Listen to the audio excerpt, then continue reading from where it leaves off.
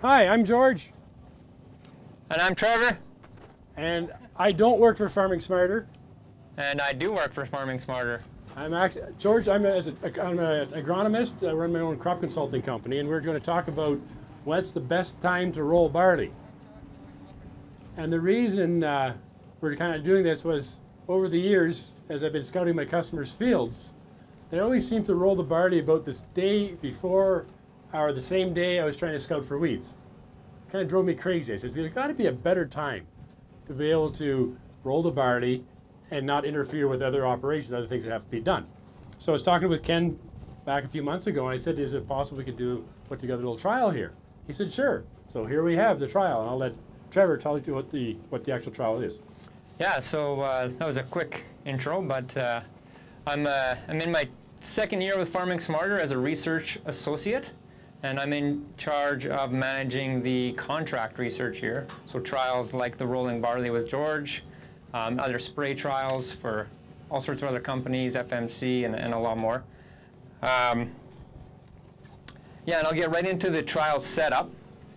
So these plots are typical for our research plots here. They're 2.5 meters by 6 meters, and we have a large pathway between so that we can drive and get to all the other plots that are randomized. So there might be a plot here, then we have to drive all the way down there and get one. So we made that so we can get there nicely. And our roller, we don't have it out here with us. It's a cute little baby roller. It's just under 2.5 meters. So these plots were perfect to roll. How much did that roller weigh?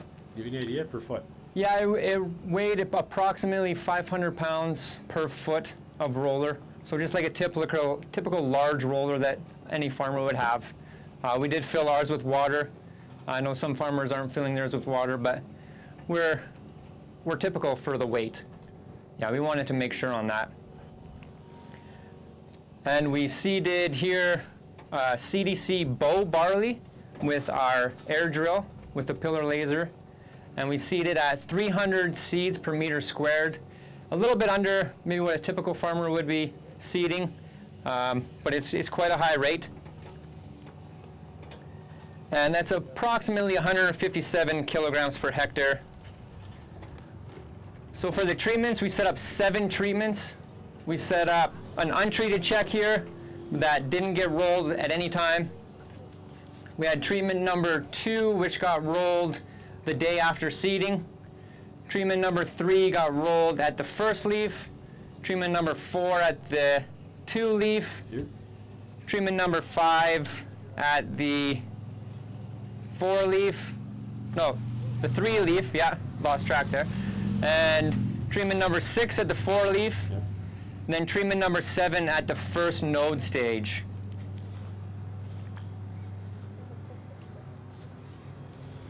So are there any visual effects that you can see so far?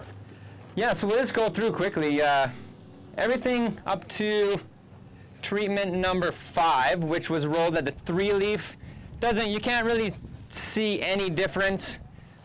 Treatment number 5 that was rolled at the 3 leaf, it seems like you can visually pick it out as you walk, even in the other reps. It's just very slight, but it's still looking really good. Really hard to tell if there was much difference, but I was thinking through why that would be. It might be that the 3 leaf is an important stage for the crop, but when I rolled it, I also noted that there was really high humidity that day.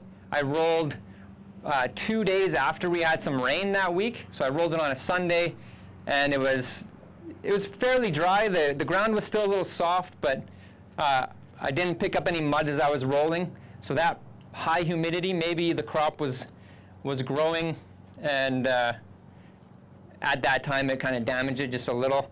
Also, we sprayed a maintenance spray of Buctrol M and Achieve the day after rolling, and I don't know if that interfered with the plant able to metabolize that chemical, maybe just hurt it just slightly. So there's other questions that are coming up for us maybe in the future to look at. Interestingly enough, at the 4-leaf rolling, again, it looks really healthy. Doesn't seem like it's stunted at all. But then visually striking, we can see when we roll to the first node, there's definitely some damage. And I measured just quickly today, it's probably about 4 to 5 inches difference in height there on average. And if you look across to the second rep there, you can easily pick out that treatment. And in the other reps as well, it's very noticeable. Not sure how that's going to fare out when we actually take the yield. We'll have to see what happens there. Probably going to see some difference. And for yield, we're going to take a biomass sample, probably about 1 meter squared to 2 meters squared section of the crop, weigh that so we can get a tonnage and a moisture on that. And we're also going to take the grain yield to see if we can pick out those differences and see what's happening with all these treatments. Just sell it as a cheaper growth regulator. Or, I guess the question is, we never said, why would you roll your barley? Rocks. Rocks is one reason. Some guys like a smoother field, you know, because especially for silaging, you want to make sure you're down as close as the bottom as you can so you can get the whole plant to increase your yield. And yeah, the rocks are the big thing though. So not guys will do it in barley, they'll do it in wheat. We also roll peas, but normally peas we roll before they come out of the ground. Because imagine what would happen if you rolled the peas when it was about this high. So yeah, so the idea is, again, the question is why? And then that question to me brings to the next question is when? And that's why we have this study. So right now, yeah, do we see a lot of difference? Not other than maybe, you know, Zatic stage 31, definitely seeing some effect. We'll have to see from there where it goes on. The other questions, and Trevor alluded to some of them, is okay, what about the interactions with other field operations, like for example, herbicide application? Is there going to be, if you roll it like they did here and spray it the next day, especially if you have a hormonal herbicide, is that going to affect, is that a potential affecting growth? Those are other questions that we'll have to look at down the road possibly, if somebody's willing to fund that one. So, but yeah, again, we'll wait and see what happens here. I want to, again, thank Farming Smarter for doing this. Appreciate the opportunity to, just to answer one of my pet peeves, saying, why are we doing this, and when, if we're got to do it, when is the best time to do it? Mm-hmm. I guess one other question too, and kind of the design of the trial, we rolled with the seed rows. Not sure if there would be any differences if you rolled against the seed rows. Or on an angle. Or how much turning affects that crop growth in areas where you need to turn around. We didn't have that option here. But there's all sorts of other questions that are coming up. Also, another thing that I did notice was on this rolling at the first node, you can also come and you can see that there is more disease in here versus these other ones. I did a quick rating on it today, just rating on a scale of 0 to 10, 0 being not much disease at all or no disease, and 10 being a lot of disease. I gave these plots here a 1 because there is some disease in there, but they're very clean. We haven't sprayed anything on these yet for disease. But then these ones, you can come and you can see there is, significantly more disease in there. There's some plants that have died off because they might have got broken right off. Some more of those lower leaves are being aborted earlier. So you can come and check that out if you want. Another question that comes up: how much more disease is going to come in there? How much more chemical do you need to spray? Those kind of things. You notice more tillering by rolling it, or? Repeat the question. The question was, can we see any more tillering because it was rolled? I can't. No. Shortening it, but there's no more. There doesn't seem to be any positive effect to the growth, especially on this one here, on the latest one, where we see any effect at all. There's really nothing positive from what we can see. Now, that's why we want to take it to yield, right? To see, because what's the actual end result going to be? Yeah, that biomass might be able to tell us that. Yeah. Now, the interesting point about going across the row with the row, I was talking to one of my customers about rolling, and they actually had a field where they seeded soft wheat under the pivot and in the dry land portion, which is a fair bit, they seeded with barley.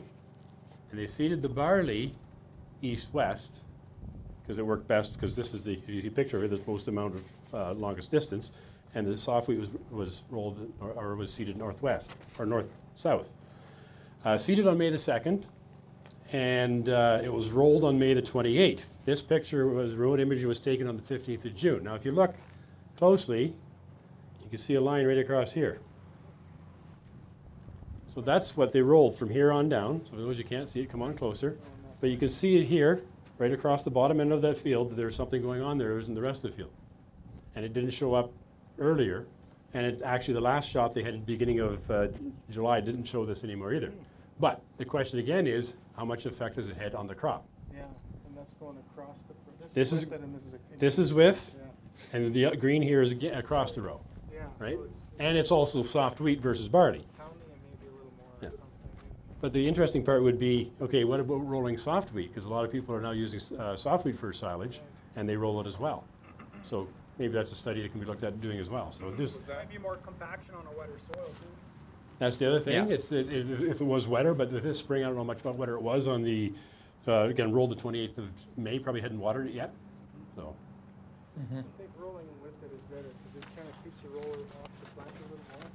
When you roll our flats, we try not to pound the flats too much. So So- by going on the roll, by going with it, it kind of, roller kind of sits up on the rows. On the Okay, so- ridges of the cedar. yeah, so Ryan's basically saying that with his flax, he rolls across, with the seed to keep the roller on the ridges from between the seeding, yeah. Otherwise, it's just so hard on that crown, like it's just hitting that plant so hard. So in that area that you showed, is that double rolled then? They rolled this way plus this way? No, the wheat was not rolled. The only reason they rolled the south piece of the field was just to keep it all even, so they didn't have to turn around as They often. just did it on the dry land. Yeah, the idea was to roll the barley, not the wheat, but they ended up doing the wheat because it was more convenient to get it done. They said, why not try it, right? Not expecting to see anything, and then you get the remote imagery, and yeah, you're seeing something. So there's definitely something we're doing when we're rolling the crop. And yeah, to see it visually here now, yeah, this is obvious, but you know, I'm hoping that the best treatment is one leaf stage or earlier, because that'll make my life a lot simpler. The other part about it is you're going to wait till 2 or 3 leaf, and then it rains. Before you know it, you can be at exotic stage 31. And then we can definitely see it right now. There is something happening there. So, but come harvest time, we'll have a better idea where it's all at.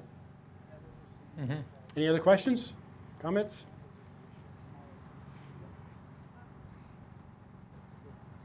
Online questions?